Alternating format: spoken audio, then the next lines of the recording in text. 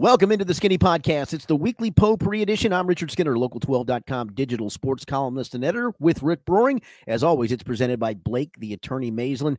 Rick, we have got a ton to get to with Bengals training camp underway, the trade deadline in Major League Baseball coming and going, fist fights after TBT games. I mean, we got so much to get to. Let's just get to it. Let's do it. We are a full week into Bengals training camp. So let's start by taking a look at the top headlines so far a week in.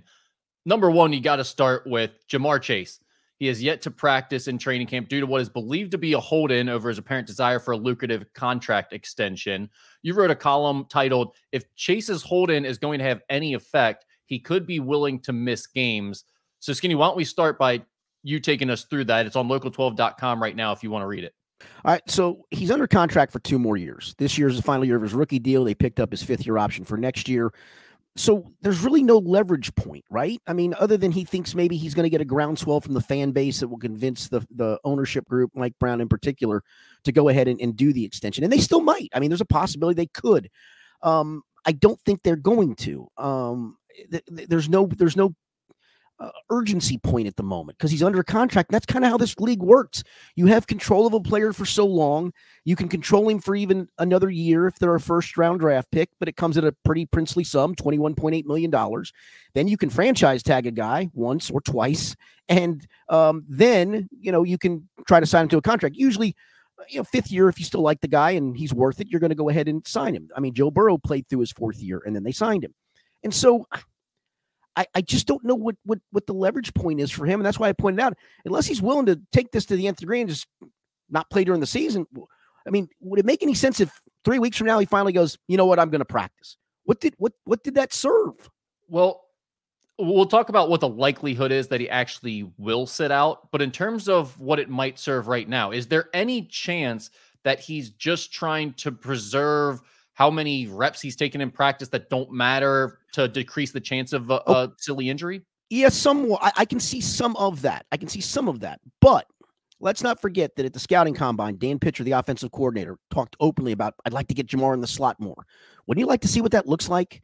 Wouldn't you like to see Joe Burrow, who's not throwing the way Joe Burrow used to throw at the moment? The ball comes out of his hands a little wonky at times, a little different at times. Wouldn't you like to see those two get on some kind of same page? And you can argue, well, they've been playing since LSU. It's a different Joe Burrow at the moment. It just is. And again, if they're going to try to move Ja'Marr around, wouldn't you like to see what that looks like in training camp? Absolutely, I would. Absolutely, the Bengals would, and I'm sure Joe Burrow would even. But Ja'Marr Chase is the one holding in right now and not participating. Is it possible that just he and his agent are saying, look, we'll play when the lights are on and the games are on the line, but we're not going to go through practice and take the chance of getting hurt during practices? Is that a possibility? Sure, that is a possibility, but I still don't know what that served other than, to your point, preservation. But that's the only thing I can see. Now, what do you think the possibility is that he would actually sit out games? I don't think it's highly likely because, I mean, if you're going to want to get paid, you're going to want to put performance out on the field. But I would tell you this, your risk of injury is far greater in a game than it is in practice. No question. But I do get guys get hurt every year in training camp, right? I mean, it happens. We've seen guys lost for the year in training camp. So, I mean, there is a non-zero chance that he ends up hurt in practice, even if you're trying to take precautions with him. And I get the standpoint of, look, if you're not going to give me my guaranteed money, then I'm going to try to decrease risk as much as possible. If you want me working in the slot, and you want me working before the season and doing all these extra things, then pay me what a receiver of my value is worth at this time. Now, I'm not saying the Bengals should do that. I really don't think they should. I think the Bengals have all the leverage here. I don't think they've done anything wrong by Ja'Marr Chase to this point. I think the way they've handled this is absolutely fine and absolutely their right. If Ja'Marr Chase and his agent have an issue with that, then figure out a different collective bargaining agreement next time when the players go to negotiate that. I mean, really, that's what this comes down to. The Bengals are doing, they don't have a lot of options in terms of what they're allowed to do to extract value when negotiating these contracts with superstar players. One of their options right now is they don't have to guarantee Ja'Marr Chase a ton of money 2 years out from when they actually need to do so. Yeah, and here's the two-way street of this. And there is a two-way street to this, in my opinion. So to your point, if this is what Ja'Marr is doing of just saying, I made the point to some people, August 28th feels like the right day. It's the day after cut down day and all of those things that he'll report. That gives him a basically 2-week ramp up and he's ready to go. And at that point, you're not doing much live stuff because you're kind of preparing for games. You're preparing for the game, for the season opener. But the flip side of this is, okay, if he's doing this because he's not, he wants the guaranteed money, all those things. If, let's just say the Bengals do extend him and 2 years into it, he suffers a catastrophic injury and they're on the hook for 3 more years of guaranteed money. Is he going to give that back? Right. Should he give that back? Of course not. Right. So there's a risk on the Bengals. While there's a risk for him to play and practice right now, there's a risk for the Bengals to give guaranteed money 3, 4, and 5 years out right now. Yeah. And that's, as much as typically we always take the player side in these situations. And I think for good reasons in a lot of cases. I mean, who wants to take the side of a billionaire owner when, the players are making millions and they're the ones out there playing on the field and entertaining us and all of that.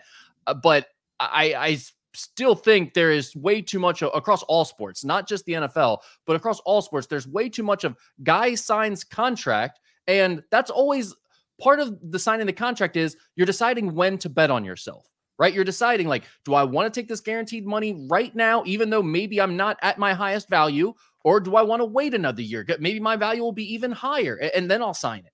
Yeah. Hunter Green's a great example, right? Perfect example. The Reds kind of bet on him becoming this ace pitcher. They paid him a nice sum. He felt comfortable in that sum, but he's elevating himself above that. But at the same time, you're now got him locked up for a chunk of time. That's kind of the way, to your point, this works. Yeah, and it's just frustrating from a fan's perspective that it seems like across all sports, no matter what, if any guy plays well for a year or two, then it's like, you know what? Screw that contract that we signed. I'm now going to hold out, and you either need to trade me or I need a new contract. And to some of that, I get it. It's your leverage. If you play really well, you get to do some of those things, but it's just getting exhausting. It's making it hard to watch sports and enjoy them and enjoy these athletes. It's like, guys, figure out your collective bargaining agreements. And then once you sign your contract, to some extent, that's the contract. Like you got to play that out a little bit. Yeah. Trey Hendrickson, shut up. I mean, trade me, right? Trade me or I'll retire. You're not going to retire. What are we talking about, guy? They just extended you. They just gave you more money. So you didn't have to sign that deal then. You could have said, no, I'm good. I'm going to play out this contract and then try to get more money. No, you said, I like what you're giving me now. I'm going to take it. Okay, then shut up and play. Yeah, Trey Hendrickson was way worse because he's at least already making big time money. Yeah. Like Jamar Chase's situation is a little bit different because he's still making that rookie scale money while being a clear-cut superstar in the NFL. But as you pointed out, I mean, next year that's going to change. It's not like this is a forever thing for him. And I understand the injury risk, but I think it's frustrating for Bengals fans. I think ultimately it's not going to be a very big deal in this season's storylines because like you said, right before the season starts, he'll be back and he'll play in games, I think. One thing I am interested in, though, I try to listen to everyone else's content that covers the team. I obviously like everyone who covers the Bengals. I didn't hear anyone else talking about the potential for Jamar Chase to sit out when training camp started a week or two ago. Yet on our show, you randomly said that. It was the first I had heard of it. You said it, and I was like, what? Why would that happen? And then sure enough, it's been the biggest storyline in training camp for the last week. Where did that come from? Why did you know that was going to happen?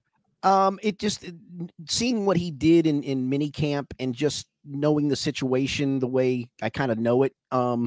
It just it had that vibe of this is him going to try to make a statement. The fact that the things that Mike Brown said on Monday at the luncheon, that now we're kind of in the off season's kind of over. We're kind of trying. And I thought, well, that means they're probably not in full negotiation mode. The team, that they're both sides are pretty far apart, and so he's going to probably try to make a statement, and that's what he's tried to do. I just, again, I don't think the Bengals are going to blink on the guaranteed money. I'm going to guess the Bengals are seeking a 4-year extension where Jamar, and I understand this, he probably wants a 3-year extension so he can dive back into free agency earlier again.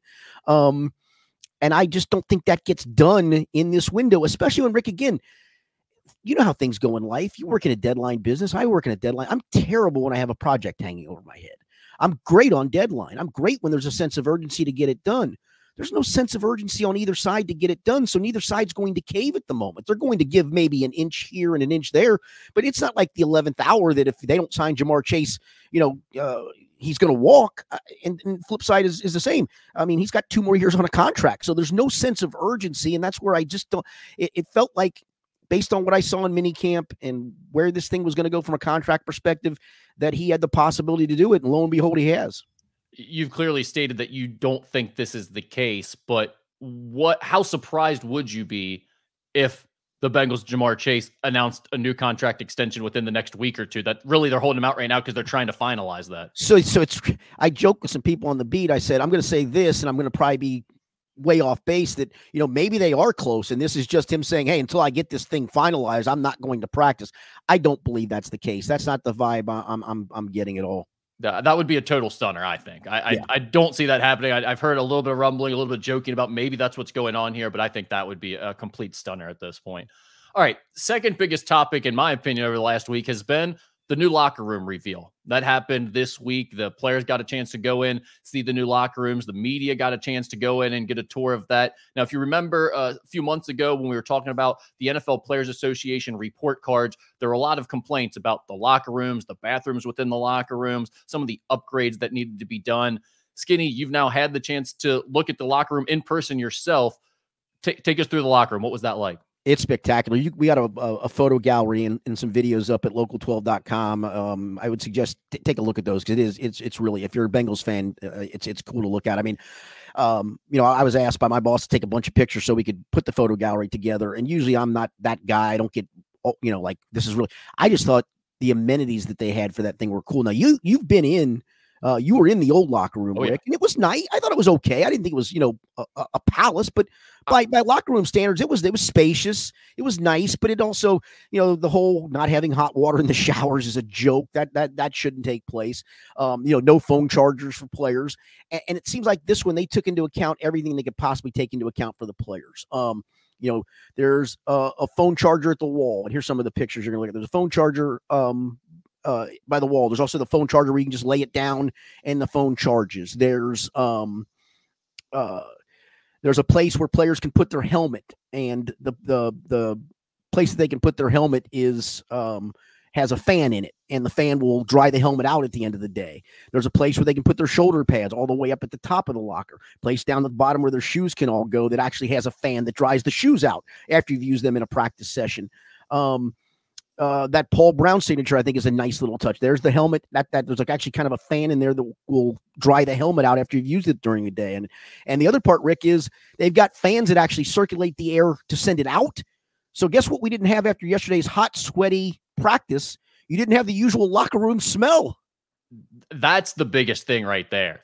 That's really it to me. The stink of the old locker room is really the worst part of it. Now, you said this too on your podcast with Chris Renkel, the little recap you guys did, that it just felt old in the old locker room. And that's the best way I describe it. It looked so outdated. It looked like someone's old boardroom that had kind of been converted over to a locker room. It just didn't feel locker roomish, especially by 2024 standards. And I kind of made the joke on Twitter yesterday, but I was somewhat serious about it. It's like, as great as this Bengals locker room is, and it is more than you would ever need as a professional athlete to play a sport, I started thinking about it like, wait, I feel like as cool as this is, I've seen some pretty impressive stuff in recent locker room reels at the college level. And sure enough, like if you go through any of the top Big Ten, SEC schools or whatever, their locker rooms are even more impressive than what the Bengals just revealed. So it's like, it was time for an upgrade without question. All right. They do have, there's one flaw, and I found it out after practice, and I'm serious about this. So where I told you about in the locker at the very top, there's a pull down where they can put their shoulder pads. The players can put their shoulder pads. And so I'm watching Joe Burrow at his locker trying to reach up. Now, Joe Burrow is 6'4", right? He's not a small guy by any stretch of the imagination.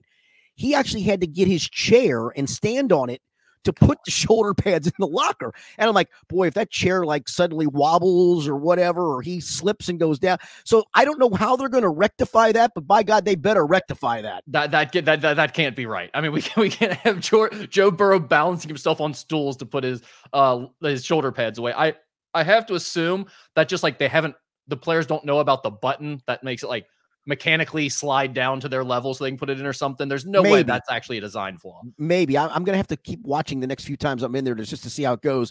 I can't imagine like some of those, smallish wide receivers or a Travion Williams who's about 5'8", 5'9". I don't even know if him standing on a chair will let him reach that thing because Burrow kind of barely reached the thing.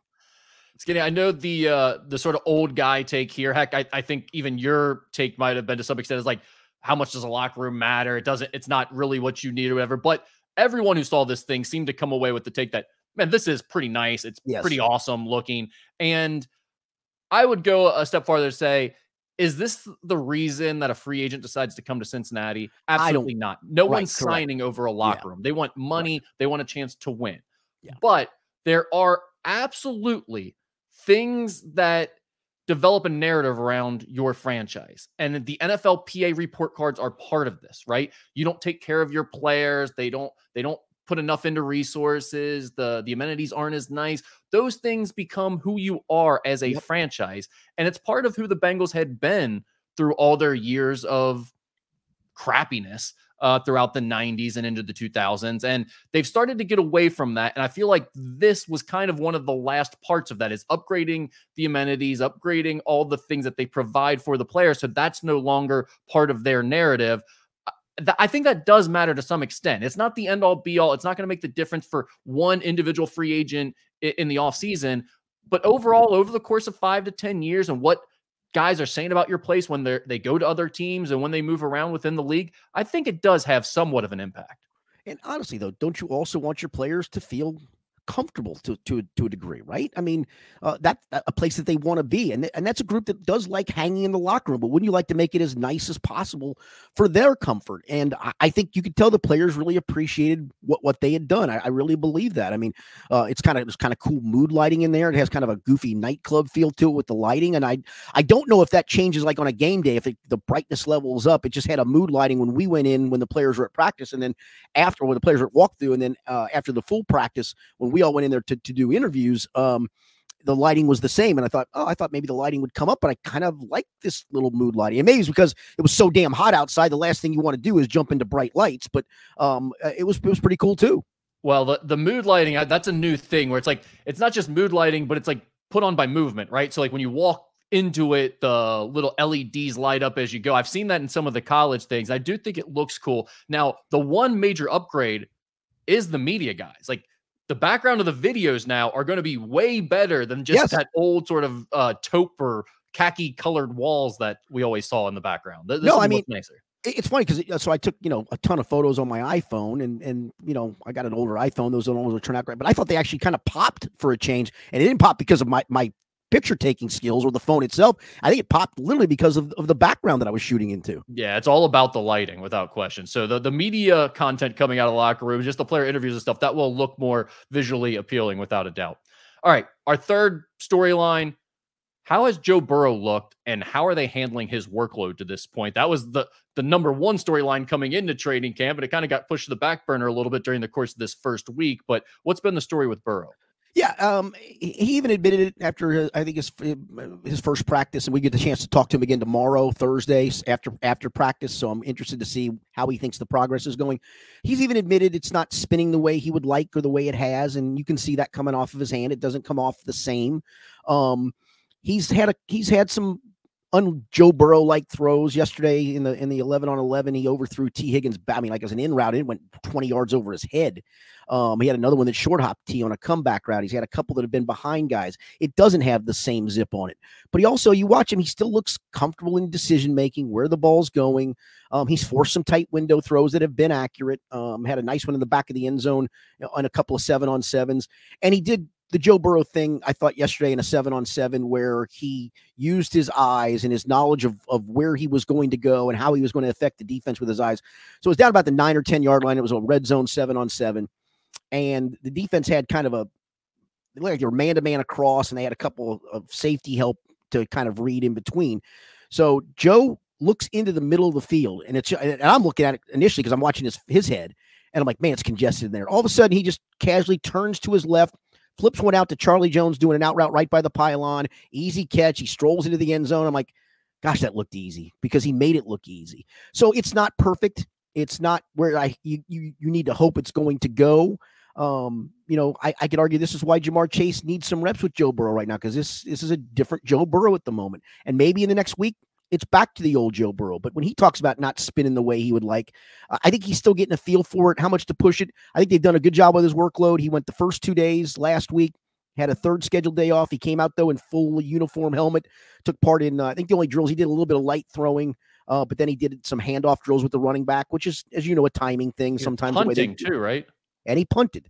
And I think he was horsing around with it. But, I mean, hey, let's not forget, some teams do have their quarterbacks. I mean, Ben Roethlisberger used to do it with Pittsburgh. You know, occasionally in the shotgun on a fourth down situation from a weird field position spot, you'll have the guy punt the ball away, and there's hopefully no returner back, and you get a chance to pin a team. I mean, I don't think that's what they were doing. I think he was literally just doing it to horse around. But I will say, Darren Simmons, the special teams coordinator, was over there with him the whole time he was doing it, talking to him. So, you know, maybe that's a thing. And then this week, he threw in the Sunday night practice, did not throw a ton in the Monday practice. He did take part some, and that was a pre-planned limited day, and then was a full go yesterday when they went to full pad. So I think the workload's been good. I think he'll say the workload's been good, and he may say tomorrow, I think I'm able to push it a little bit more. Maybe now I'll go. And I will say this, Rick, the first two, I guess, tranches of camp, you had 3 days, day off, 3 days. Today, we're recording this, day off. And from this point forward, it's 2 days on, day off, 2 days on, day off, 2 days on, day off. Games mix into that. So they don't have any other 3 day periods in camp from this point forward until you get to the end of cuts and towards the regular season, normal week.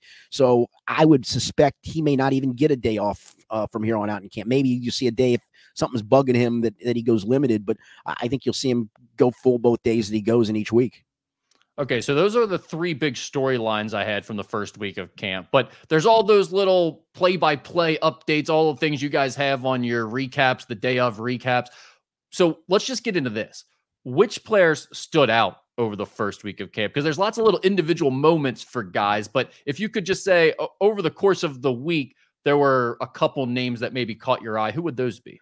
Well, I call it pre-pad and post-pad because everything changes when the pads come on because it's just different. I mean, like defensive backs can't get their hands on wide receivers. You know, there's not as much physicality at the point of attack. There's some, but there's not as much. So, you know, I think pre-pads to me, a couple guys that look good. Obviously, Andre Yoshavash, and I'm not the only one that would say that. He really popped in his role. And I thought DJ Turner played pretty well as a corner. I thought it felt like every day that he had a knockdown or two somewhere along the way. I think he had a moment where he got beat once. I thought Dax Hill had good moments. He had a couple where he got beat once. But then yesterday when they put the pads on, and this is going to probably come off as a negative towards Miles Murphy, but I think it's more of a positive about Amarius Mims. Amarius Mims owned him yesterday. And I mean, there were a couple times, Miles Murphy's not a small dude, right? I mean, he's not a gargantuan guy, but he's not a small guy. There were times where Amarius Mims just enveloped him and just locked him up to the point where he couldn't move. And I'm thinking, okay, again, if he plays Miles Murphy every week, he's going to dominate this league, and he's not. He's going to play better guys than that probably. Although, you know, again, they have high hopes for Miles. They believe Miles is going to be a big part of the defensive end rotation, and I do too. I think I took that as more of a positive on Amarius because, man, oh man, did he look good yesterday with the pads on. How could it not be a positive for a rookie lineman who you have to, the first thing that you're questioning about Amarius Mims, and maybe you shouldn't because he's known to be athletic and all that, is like, okay, this mammoth guy, how well is he going to move? Like, are people just going to be running right by him, running past him? Is his footwork going to be off? I mean, it seems like based on all of the reports coming out about him, and especially those reports about him and Miles Murphy, that he had no issue with his footwork, that he had no problem keeping in front. And he was kind of looked like more of the veteran presence that was ready to go. And Miles Murphy was having to counter and try to find a way to keep up with him. That I don't see how that could be seen as anything but incredibly exciting as a Bengal. Yeah. And he did have a moment with Sam Hubbard on the non-padded day. Again, they do rush the passer. They go pretty full speed, where Sam set him up with a pretty savvy veteran move where he faked to the outside and came back to the inside and beat him. But I went and talked to Sam on Sunday and I said, yeah, you got him with a vet move. He goes, you know, we get each other every once in a while. That doesn't happen to him. And I said, no, I said, I just thought it was a pretty savvy move on your part. I said, but what do you think of him having gone against him? He said he's really athletic, and he said he gets his hands on you, man. It's hard to get off. And so, you know, Sam's a pretty honest guy with that kind of stuff. So again, I'd love to see him work more against Trey Hendrickson and Sam Hubbard. But to watch what he did with Miles Murphy was damn impressive. Yeah, I was listening to Paul and Jay had the comment of, you know, it looked like you're doing really well there against Miles Murphy. He said, yeah, I had some wins and some losses. And Jay commented back, I didn't see any losses. Right, I didn't either. I saw a loss against Sam Hubbard on a day, but I didn't see any losses yesterday. Yeah, I mean, that's just impressive to hear from a guy that, regardless of what your expectations are from Amarius Mims, even if you thought he was going to come out and start for this team and be good from day one, I still think you have some thoughts of like, this guy didn't get a ton of reps in college. Right. He's going to be a little bit raw. It's going to take him a little bit of time to get up to speed. And I'm not saying it still won't, but just hearing those initial reports being like, he looks like the real deal physically. He's handling himself well initially. Getting off to a good first step is a really nice surprise, or maybe not surprise, but a really nice thing to hear as a Bengals fan. And I truly think now that you've seen this, if the progression continues through preseason and into some preseason games, I honestly think they're more than willing to plug him in there in week one, even if Trent Brown's ready. I do. I mean, he's gotten the opportunity and he's making the most of the opportunity. And meanwhile, Trent Brown just goes and works his 400 pounds off on the side field. So good for you. Here we go. I talked about that last week. It's coming. Here comes that Trent Brown narrative. Yep. Who you talked a little bit about Charlie Jones and Andre Yoshavash, who has looked good at that third receiver spot.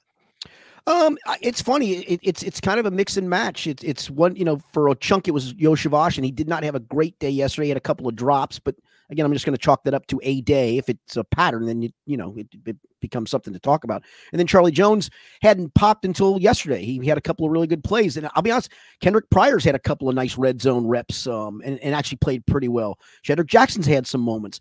They love Hakeem Butler, it seems like, and he had one. He had a couple of really good catches on Sunday. He's the UFL Player of the Year, big bodied wide receiver who's gotten a cup of coffee in the league with a couple of teams. They had an on-air drill where just quarterbacks throwing to receivers, and Jake Browning made a terrible throw to Butler on one, and he had to contort his body and just reached up with a hand and just enveloped the football one-handed like he had a suction cup. So it's a really deep room, and I initially thought they'd only keep 6. And I thought it was a cut and dried 6. It was Chase, Yoshavash, Jermaine Burton, Higgins, Charlie Jones, and Trenton Irwin. And I'm not so sure they don't keep 7 and hope to keep a couple more of those guys around on the practice squad just in case. The first day of pads is always a fun day. It used to be a little bit more fun, though, going back several years where they do things like the Oklahoma drill, and it was always like a rite of passage for training camp. I'll give you a very brief story. When I was filling in for the Enquirer, doing some Bengals coverage during training camp one year. First day of pads, Oklahoma drill happens. After practice, we all get to talk to Marvin Lewis. And people are asking a little bit of questions about first day of pads and the Oklahoma drill. I muster up the courage to say, did anyone stand out to you or do anything that you liked during the Oklahoma drill? And he looked at me to see who the hell asked that question, saw a face he didn't recognize, and said, nothing that I would share with you. That's a great Marvin Lewis moment. Very, very Marvin-esque answer right there. That is Marvin Lewis to a T right there, baby. Exactly. Shout out my guy, Jed DeMusi. Loves Marvin Lewis, but he wasn't my biggest fan. All right, let's anything else to get to on training camp, or are we good there? Yeah, the only other storyline I think is Trey Hendrickson. He practiced the first day, hasn't practiced since. Zach Taylor said it's a minor injury, wouldn't disclose what the injury is, and I'm going to have to take them at their word for that. But, the cynical side of me wonders, is he holding in as well? He sees what Jamar is doing, and maybe he decided, I'm not going to risk injury in this thing either. To hell with that. I'll be ready when I need to be ready. Now, he's not coming back from any sort of injury, right? Hubbard had the ankle surgery, but correct. He's correct. Good. No, Trey practiced full the first day. I don't remember him suffering any. And that's where the cynical side of me goes, he looked and saw Jamar and went, yeah, maybe I'll do this too. Yeah, if it was Hubbard, I would be more worried about the ankle. Maybe something's wrong there. But with Hendrickson, he hurt his knee. He's hurt his knee. He hurt his knee on Sunday night and hasn't practiced since. But apparently, the MRI showed it's nothing specific for Sam, and I think he'll be back. But neither he nor Trey took part in yesterday's practice. And again, Trey has not practiced since the first day. Yeah, that sounds a lot more like maybe potentially another hold-in situation with Trey Hendrickson. But again, that the silliness he pulled already this offseason is just like, who cares, buddy? Just like, wake us up when the season starts and you better be playing well. And I'm kind of with you on that. I don't know what's being served by that other than you're trying not to risk injury. But, for a defensive end who's been in the system, it's not a new defensive coordinator. It's not a new system. He's got basically the same players behind him. He's going to have some players next to him that are going to be different. But for the most part, it's literally, can you line up and go get the passer when you need to go get the passer? He's proven he can do that. Yeah, he's already proven he's a meathead, so I'm not really worried about what his tactics are here during the offseason and negotiations. All right, let's move on to the Reds. The Reds are 4-2 since we last spoke. They're currently 52-55, fourth in the NL Central, and 9 games back of the first place Brewers. They are 4.5 games out of the third wildcard spot in the National League. Skinny, of course, the MLB trade deadline came and went. The Reds made some deals prior to the deadline. I'll rattle them off quickly here, and then we can talk a little bit about what's going on. They traded outfielder Austin Slater, infielder Levon Soto, and cash considerations to Baltimore for a player to be named or cash. They acquired utility man Davis Wenzel from the Rangers in exchange for cash considerations and then optioned him to AAA. They traded reliever Lucas Sims to the Red Sox for young right-handed pitcher Ovis Portes, who pitched in rookie ball and single A this year. Frankie Montas was traded to the Milwaukee Brewers in exchange for 25-year-old outfielder Joey Wiemer and veteran right-handed pitcher Jacob Junis. The Reds also got $1 million in that deal. That was probably the biggest deal that I would take note of. And then finally, they dealt minor league catcher Andrew Salcedo to the Seattle Mariners for 6-year veteran Ty France and cash considerations. Skinny, when you hear all of that, you look at what the Reds did leading up to the trade deadline. Are the Reds being reasonable and patient and continuing to work the plan that they set forth 2 years ago? Or are they caught in between competing now and building something for the future and just doing a whole bunch of nothing at this point? Yeah, I think they're caught in between a little bit, Rick. None of the moves getting guys back moved the needle, right? I mean, but I will give them this. I mean, look, can you catch Ty France lightning in a bottle for 2 months? Maybe you can. I mean, he's 2 years removed from being an all-star, for goodness sakes. And so there's something there. And you gave up literally, and I mean this, maybe the worst player in your whole organization to get him. I mean, the kid, the Salcedo kid, just has never progressed very high. And if you look at his minor league numbers, they're horrifically bad. I think I heard, or somebody told me, he had gotten up to like either A and had played so poorly that they actually sent him back to developmental. So you didn't give up anything. Like 2 or 3 years at the place he's been, right? Double A or single A, wherever he was. Yeah, I don't think he's risen above A. So the Lucas Sims one was interesting because he is currently a serviceable bullpen arm. I know, he blew the game on Sunday, but he's a serviceable bullpen arm. But to me, you got to prospect back, and I think the Reds do need some prospects as well, especially in the bullpen. And getting this kid back in exchange, he's pretty high. He's a pretty high prospect in the Red Sox organization. I mean, everything else to me was a big yawn. I mean, you could argue, should they have tried to trade Nick Martinez? Maybe. Could they have tried to get something of more significance in the outfield? Maybe, but there weren't a lot of blockbusters there's a lot of trading. There just wasn't a lot of blockbusters that were made. And it feels like there rarely are. Everyone always talks about all the stuff that's going to happen at the deadline. And it feels like a few teams maybe do something and everyone else is doing a lot like what the Reds did here. The other thing I would say, Skinny, is this team is not built for a run.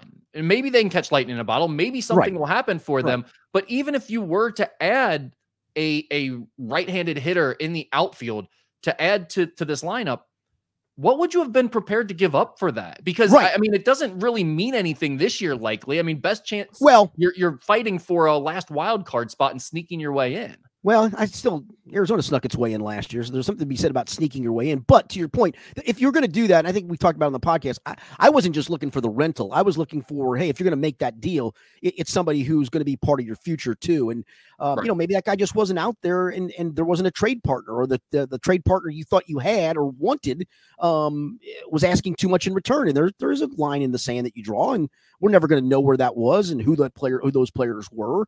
And I wasn't expecting the needle to be moved much for me. I honestly expected them to maybe sell off a little bit more. Like I said, I'm a little surprised Nick Martinez got traded, but not overly surprised. I mean, he's still they need somebody to pitch, for goodness sakes, and they're running out of arms. Are you surprised they didn't move Jonathan India?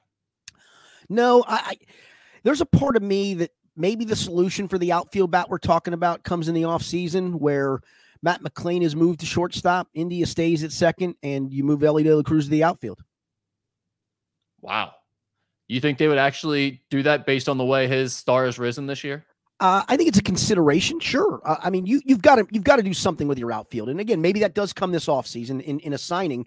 But to Jonathan India's credit, he's played his way back into the core, right? I felt like he played his way very much out of the core as you approach spring training, that it felt like, where's Jonathan India going to play? Well, he's been a pretty valuable part of this team this year. I didn't have much expectations for the trade deadline. I didn't really think there was a big move for them to make, other than, like you said, if there was like an outfielder out there that would be a multiple year guy that could add to the future, then that made sense. I didn't really think that was realistic, and it turned out not to be. At the same time, I am concerned about, I mean, the current roster and what it's set up for over the next year or two doesn't excite me the way it did a year ago. And Understood. that's my biggest concern, is just, I think what they did at the trade deadline was probably fine. I don't know if they should have done a lot more. At the same time, when I look at them, I don't really know what the plan is going forward. I'm not sure that they have a clear plan in place right now and that they're really working that. Yeah, I mean, in your outfield right now, can you really trust TJ Friedel to stay healthy? That's part of the mix, right? You got left-handed hitting outfielders who really don't hit. Jake Fraley's hitting for a bit of an average, and I know he's going through a lot of stuff, so I'm going to take that as a little bit of, maybe that's the power drain for him. But I mean, he's honestly, even in his best, he's a platoon hitting outfielder who's probably best served as a fourth or fifth outfielder. Will Benson's probably best served being in AAA at the moment. So yeah, to your point, I just don't know. They're going to have to do something in this offseason to add that outfield bat, whether that's moving Ellie there, because that just takes a bat from the infield to the outfield, and you're plugging McLean's bat into the infield, and you're expecting Marte to bounce back, and you're expecting CES to bounce back, and maybe then you can move Spencer Steer back to the outfield as a left fielder, and you got an outfield of Friedel in right, Ellie in center, and Steer in left, and that's a pretty good outfield in on paper. But yeah, I don't know what the plan is. The one good part of the season is what we've seen from really the top of the rotation. They've emerged into guys, as long as they're healthy, and that's the big if with Nick Lodolo, that emerges guys who I think you can count on for many years to come. But that's almost the frustrating part of this season. I know. To me. It's like, if that happened, I would have thought this team was a surefire playoff team and would feel great about the future. Part of the problem is Hunter Green has thrown, out of his last 3 starts, 2 of them, he's thrown 7 innings of shutout baseball, and they didn't win either game. That's frustrating.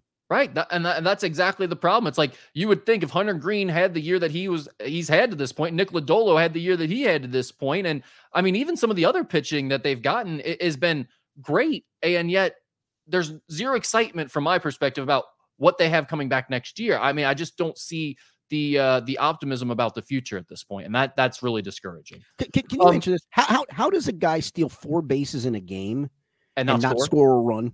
That's incredible. I've never seen something like that. Stealing 4 bases is incredible, by the way. Yes, it is. That's pretty insane to watch. It is. Yeah. Steal 4 bases in the middle of your order comes up, which is not a very good middle of the order. We'll agree with that. But the middle of your order comes up and he doesn't score a single solitary run. Whew. It's almost impossible. The Reds activated TJ Friedel, an option to AAA outfielder Rhys Hines, over the course of the last week. After his incredible 6-game stretch to start his career, during which he hit .500 with 5 home runs, Hines went 1 for 16 over his next 4 games before he was optioned to AAA. Do you think the Reds made the right decision to send Rhys Hines back to Louisville and keep Will Benson? I do, and I know that, again, there's so many left-handed hitting outfield bats, it seems like you'd like to keep the right-handed guy around. But the one thing I think you'd like to do with Rhys Hines is say, hey, listen, you had a nice little level of success for a few days. Then they kind of did this adjustment. So now let's go to Louisville and let's take some of the things you learned up here at the big league level, transfer him down there, get real confidence going, and then maybe bring him back in September and see what happens there. I do think it was the right move. I would have hated to see the kid get in a 1 for 30 rut up here, fall into whatever bad habits he was having at Louisville that led to him hitting .216 and striking out all the time. And maybe just having some level of, hey, I did have success at the big league level. It wasn't a long level, but I had success there. And let me figure out what I did to have that success and transfer that down to AAA and then have success down there and come back up and do it again in the big leagues. I do think it was the right move. There was a lot of hand-wringing about this when it happened, and I get that from the standpoint of wanting to compete right now. Like, do I think Rhys Hines is a better player to have on your roster currently than Will Benson, given he just went through that insane power surge, and there's maybe upside that he could do something like that, or at least give you a right-handed power hitter in your lineup compared to essentially nothing from Will Benson? Yes, I do think that's probably a better move for this current team. But this move wasn't made for this year's team. This move was made for Rhys Hines and his development and his future. And I think that's the right thing, because I also don't think he's good enough to help push this team over the edge this year. And neither he or Will Benson was going to do that. Is he a better player than Will Benson? Quite possibly. Is he going to give you more than Will Benson the rest of this year? Maybe. That's definitely arguable. But what is not arguable is that for Rhys Hines' future, it's best that he develops a little bit more slowly, goes back to AAA and works on some of the things that he needs to work on. Agreed. 100%. Any other thoughts on the Reds here? No, it's just, it's been so frustrating to watch them sweep or beat good teams and then flip around. It feels like they've pissed away so many games. You know, the Hunter Green start against Detroit where they, had a chance to win that one and should have won that one. The one this week where you go 7 shutout innings and they lose the Sunday game. You flip 3 to 5 to 6 of these goofy losses, the way they've lost them around. I mean, you are very much in the playoff mix, but I'm not talking about a big turn. I'm talking about 3 to 6 games. Skinny, they're 8-19 in 1-run games. Well, 8-19 in 1-run games. There's only like one other team in the major leagues that's that bad. Well, I'll say this. David Bell couldn't have mismanaged Sunday's game any worse with the bullpen. He could not. I don't know what the aversion is to Sam Moll. I know, he's afraid of him against right-handed hitters. And if you look at his splits, I mean, right-handers hit him better than left-handers do. That's usually a natural, but it's not like right-handers are batting 390 off the guy with 1,000 OPS, for goodness sakes. And then with the bases loaded, arguably your wildest reliever, Lucas Sims, who averages 5 walks per 9 innings, and I think if I crunch the numbers the other day when I looked at it, he's clearly the wildest of the group in that regard. You bring him into the high leverage bases loaded situation, and what does he do with the first guy? Walks in the go ahead, one turned out to be the winning run. What are we doing? What are we doing? And their situational hitting is embarrassing. Listen, I know people and our friend Mo Egger hates the contact play, and we can argue those merits. I'm not going to dive into that.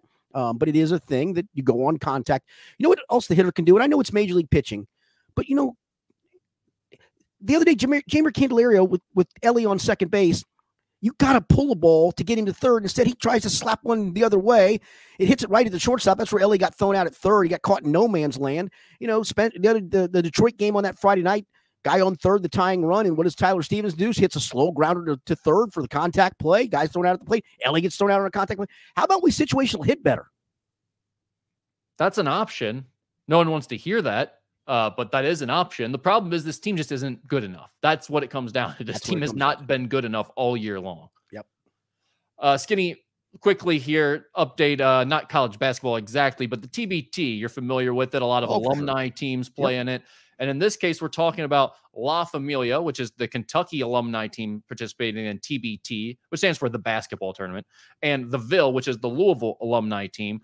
UK's alumni won that game 70-61, but then afterwards there was almost a fight on the floor due to Chinanu Onuaku spitting at Nate Sestina, two glorious members of those two programs. I was going to say, you talk about two of the end of the bench. Who are they, guys? In fact, initially when I saw Nate Sestina, I went, "Who? Oh yeah, I kind of remember him." He was like from Bucknell, is that right? That sounds right. Yeah, he was from a small mid-major, transferred to UK, played for a year. But basically, it all started because Nate Sestina was doing the L's down like this, and Chinanu Onuaku took offense to that, came up and said, "Don't be doing that stuff anymore," and spit at him. Then the Harrison twins are involved and Willie Cauley-Stein's involved. And there's guys pushing on the court and being separated and yelling at each other. It didn't come to fisticuffs. Although one of the Kentucky writers, Drew Franklin, I think had a punch thrown at him by a fan. What do you got on players and fans getting this worked up over the TBT? 13,500, right, in Freedom Hall? Shattered the TBT attendance record, which I think is really cool that they played the game in Freedom Hall, right? I mean, the Yum Center probably would have been out of place, but I think we talked about this a couple weeks ago. Somebody asked a question of some of my favorite venues, and I said Freedom Hall was on the list. I think it's great to see players still have pride in their school. I mean, obviously, my man did not like the L's down. He did not like his school being dissed, and he's still fighting for his school, man. Good for you, guy. I mean, on one hand, that's kind of cool. On the other hand, how big of a loser do you have to be to actually want to fight over guys doing hand signals about college team? It's the same thing as the horns down with Texas people getting worked up over that. Why would you care? Why would you ever care that someone's doing that? If I'm a player, I might, because again, it's a $1 million winner all take prize. I'm a little pissed at the moment. I lost out on the $1 million take prize, and he's dissing me on my floor.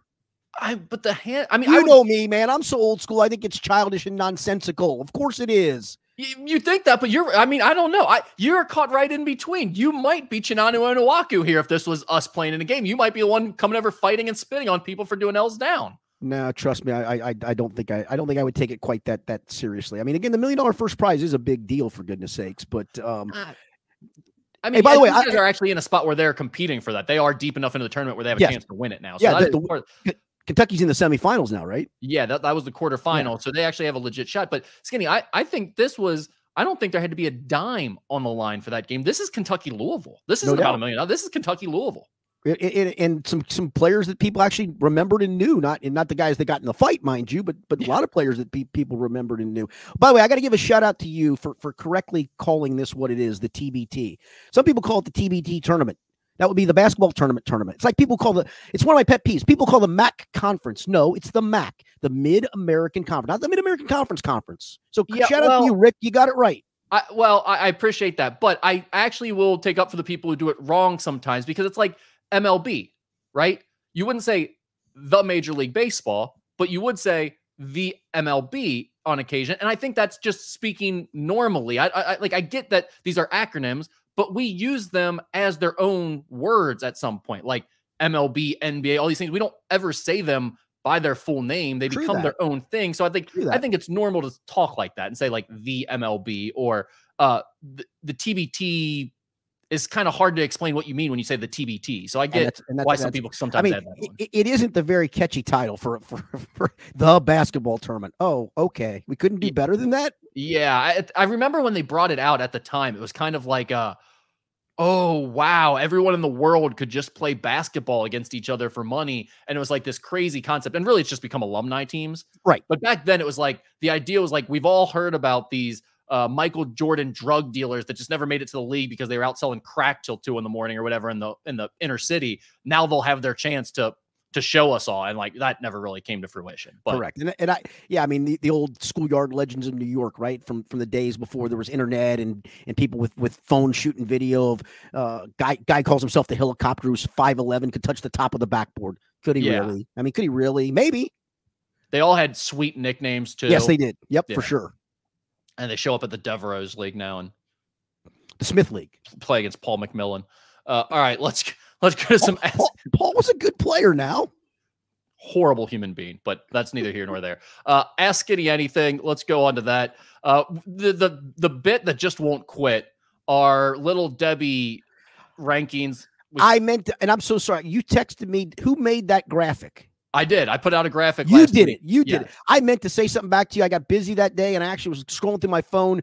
I was going to text you about when do you want to do the podcast this week, and I saw that. I went, oh, I forgot to mention that to him. That was really cool. No, so we put out the graphic, and that stirred up a little more conversation about this, and people were getting kind of mad at us because they were like, "You forgot this and you forgot that." It was like, well, hold on. We were given 9 to rank. Correct.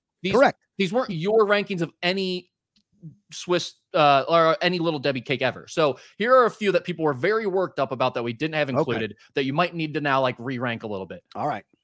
You had the cupcakes in there, I believe. That was one that people were worked up about. But Swiss cake rolls. Where would you have a Swiss cake roll? They're literally a ho. They're a ho-ho. That's exactly what they are. Where did I have the ho-hos ranked? I had them ranked down towards the bottom, didn't I? Yeah, I think that's right. I can pull up our handy graphic.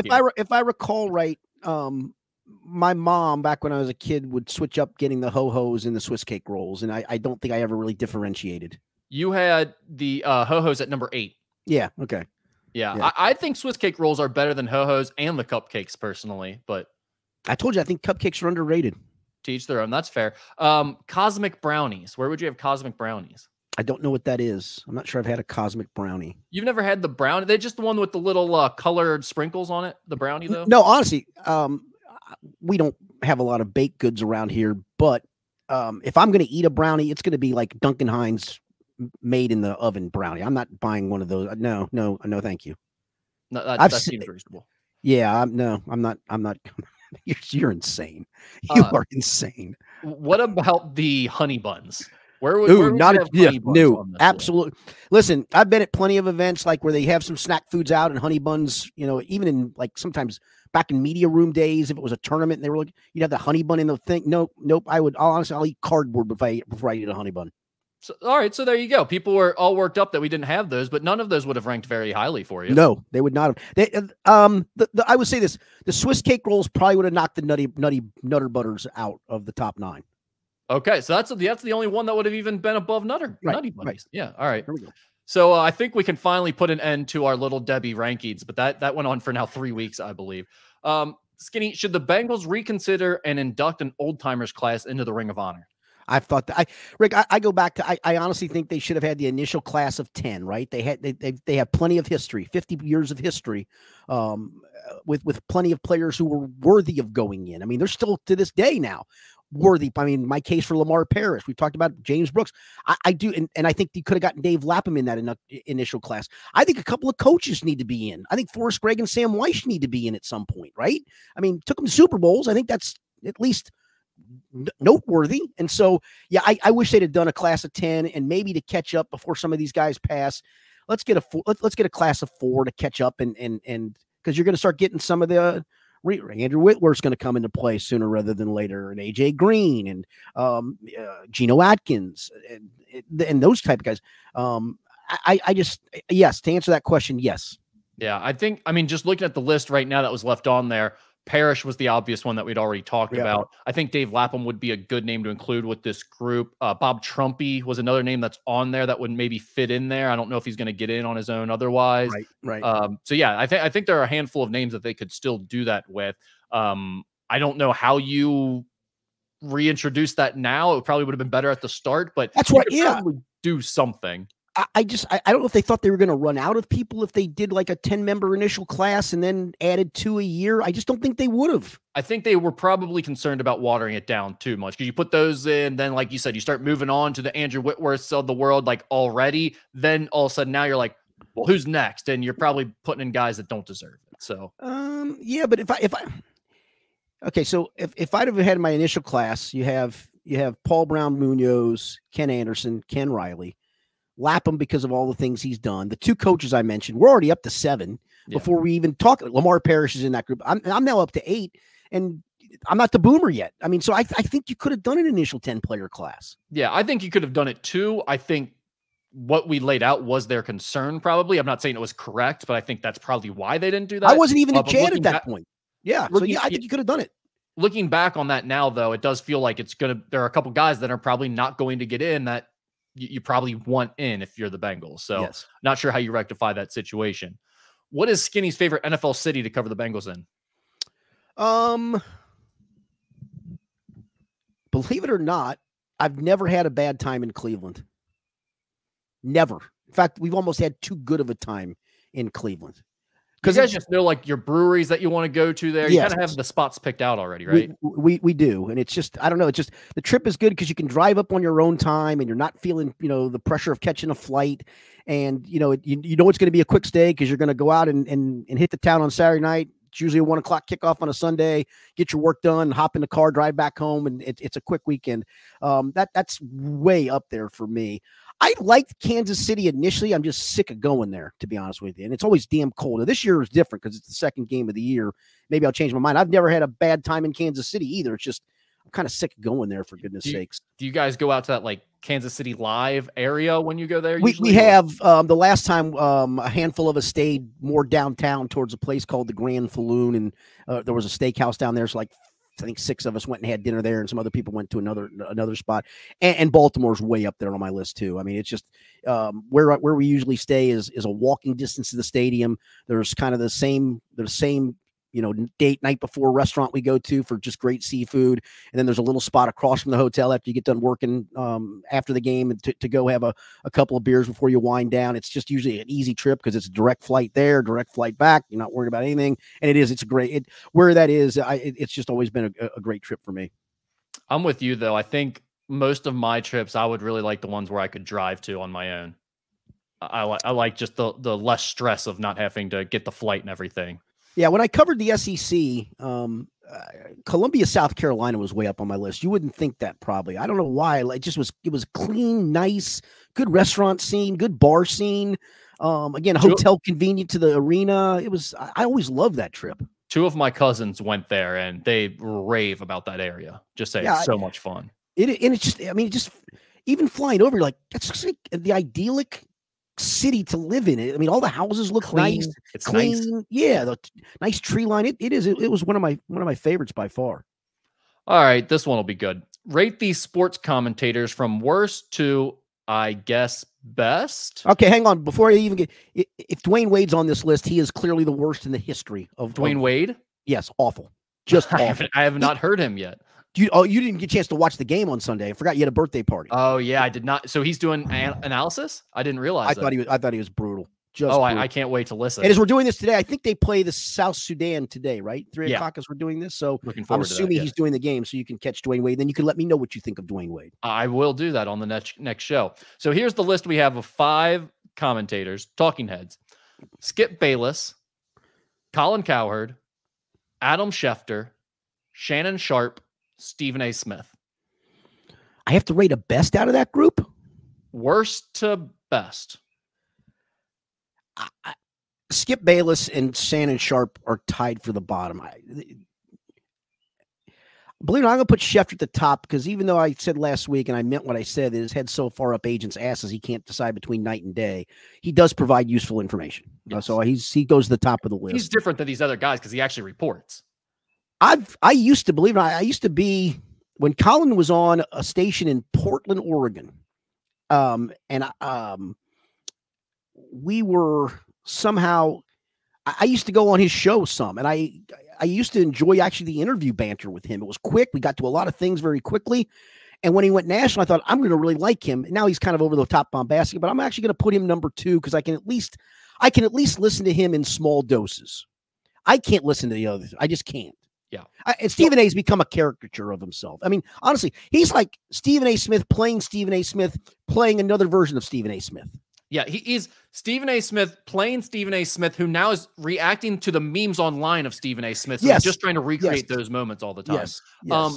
And for that reason, I actually don't hate him as much because like he's clearly just cashing in and trying to make as much money as possible and be as famous as possible. And like he's completely committed to the character and he's made that clear to everyone to a point that I almost don't even mind it anymore. Like he's sort of different, I would say, than even Skip Bayless. Skip Bayless is like, still tries to act like these are real takes and he still tries to just flip-flops every day with what he's saying. Stephen A. Smith, at least, I think he's annoying and he does all the things, but like he does it a bit more legitimate in terms of his actual takes that he's giving. Yeah, I used to be on an email thing where I'd get television ratings for those sports shows and what they did. Yeah. I don't get that anymore for whatever. Maybe it goes to my junk mail for all I know. I really don't know why I don't.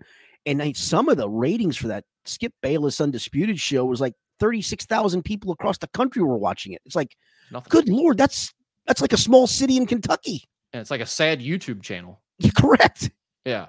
I would go Schefter, Cowherd. I actually think Colin Cowherd does a pretty good radio show. I don't like him. He is annoying, but like he comes up with good topics. Yes. And has a legitimate thought out take for each segment. Yeah. Like I said, I can take him in doses. If it was an hour car ride and you said, put a gun to my head and said, you're going to have to listen to this guy for the next hour, you might as well just shoot me at that point. But I can listen to it in small doses. Yeah. So you went Schefter, Cowherd, and then the other 3 are tied for last. No matter what. Yeah. Okay. No matter what. You honestly put them in a box. I'll pull a name out. That guy's 3rd. Yeah. I would go Schefter. No, you know what I do? I'd burn the box so I wouldn't have to pull a name out. Never mind. That makes sense. That's good. All right. If Skinny had to pick one person to represent planet Earth as we're meeting the aliens for the first time, who would it be? Joe Biden, because let him try to explain things to them, and they'll go, "Are all Earthlings like this guy? Do you take me to your leader? Do you just want them to be unafraid of us? You want them to think we're not a threat, or what? Because I was thinking the opposite. I was like either like Shaq or Barkley. The Rock. Barkley would be a good one. See, I want them to think like we're a little bit intimidating. I want the Rock or Shaq, someone who has a personality, but is like just a mammoth human being. So it's like, all right, they're not to be messed with. They're out there. They're coming soon, by the way. I think they're already here. They may already be here. You're right. Yeah. They're among us. And finally, we'll wrap it up with this. What do you view as your biggest on-air screw up? I mean, I'm not perfect by any stretch. I'm not sure I've had a big on-air screw up. Maybe I have that somebody's trying to make me recall, but I don't really recall having a major on-air screw up. I mean, yeah, I was thinking we talked about a lot of stuff on here in terms of old moments, but I can't remember one that was like a super embarrassing or something that you shouldn't have done or anything like that that's ever really come up. I came close once. So back when I anchored some, we used to have to tape a morning sportscast, and the very first time, I made the second weekend I ever anchored. You kind of take the script from the original sportscast and you kind of condense it, just take out, you do everything that was in the sportscast, just kind of the bigger moments. So we rearrange a script, and so it's coming up, and you're supposed to ad lib the goodbye, right? So at the very end, I got done with it, and I almost said it. I said, "That's your morning sports." And I had to pause for a second because some wise ass put Ron Burgundy on the teleprompter, and I said my name without it. And I said, "That was a good try. That would have been good." I said, except for the fact that we would have had to do this thing again. Yeah, that's the problem. If you start pulling gags like that, and then everyone has to stay an extra 20, 30 minutes, it's not funny anymore. So yeah, for sure. Yeah, biggest on-air screw-up is tough. I mean, it's like when people, and that's what you're so good at usually, is people come up with these questions and you've got something right off the top. I do. And listen, me, I'm pretty self-deprecating. Mistakes I've made, I own them. I'll own up. I honestly don't recall like a major screw-up where I thought, oh gosh, I'm about to crap my pants. Yeah, or nothing. Because I will tell you this. There's times I've lost a train of thought on a question that's come maybe from the studio. And I'm pretty good at ad-libbing, I think. So I kind of ad-lib my way back to the initial point, or at least the point I want to make. And so I usually don't worry too much about that. Yeah. Was there ever something you said that was too off color or too? I mean, I know you get told occasionally, being like, "Hey, watch it, tone it down a little bit." But have you ever said something where you're like, "Oh, that was one I probably shouldn't have said"? Okay, there is one moment in that regard. Yeah, and I did it on the radio. So Tom Gamble, my radio partner, and I, it wasn't fake when we would argue about stuff. He has opinion, I got opinion, and we'd go back and forth. Well, sometimes he's so rigid in some stupidity, and so am I. He was rigid on some stupid take one day. I couldn't remember what it was. So I took my headset off. I think we were doing the show with Trumpy then. Oh, no, it was just him and I. I threw a headset at Trumpy once, and it recoiled and almost hit Tom in the head. But I took my headset off, and I threw it down, and I said, "You're so full of S." On the air, and I burst out of the studio, and then I realized I just said that on the air. Whew, darn it. And what happened there? Did you get I can't? We didn't. I thought we did. We had another one once where a guy would pre-record a sportscast, like he'd do some of the overnight stuff, and then he pre-recorded a sportscast that we could run in the mornings. So the producer for our show comes in, and he's running late. He barely gets in there in enough time to get us up on the air, so he hasn't checked on anything. So we do our opening 15 minutes and then take it to the sportscast. I think the sportscast was on the 12s or on the whatever it was. It was one of those goofy things. Yeah. And all of a sudden, you hear the 3, 2, 1. I'm da-da-da-da-da. F. I F this up again. F. And he and I are both, initially, I'm like kind of sitting there because it's 6 o'clock in the morning. I'm like, all right, we're in the first segment. And we both hear this. And the producer walked out of the room for a moment. And he hears it from down the hall. And he comes running in, trying to push every button known to mankind. Thank goodness it was pretty early in the morning. We did have the phone lines light up for a minute going, "You guys realize that went?" Yeah, we sure do realize that. That was not me doing it, but I do remember that. That is always, I mean, that is something that actually happens a decent amount in terms of the, guys who will never say anything wrong on air.